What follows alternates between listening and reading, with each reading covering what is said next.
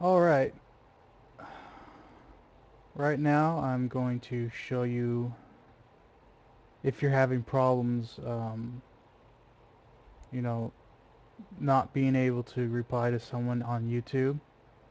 It's most likely because of Google Plus, and what I'm going to show you is how to do this without deleting your account with your Google account. So here I just made a fake screen name, email. You go to your account right here. First you click on your name, you go to your account.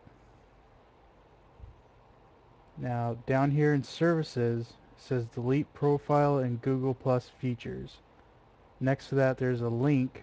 You click that and blah blah blah blah, delete Google Plus content. You hit Google Plus or delete Google Plus content. You hit the require down here, remove selected services, and there you go. Pretty much tell them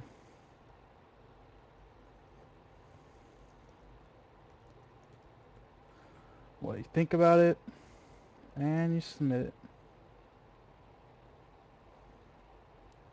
And when you go back to your YouTube account, if it's associated with this account that you created, you should be able to reply to comments again.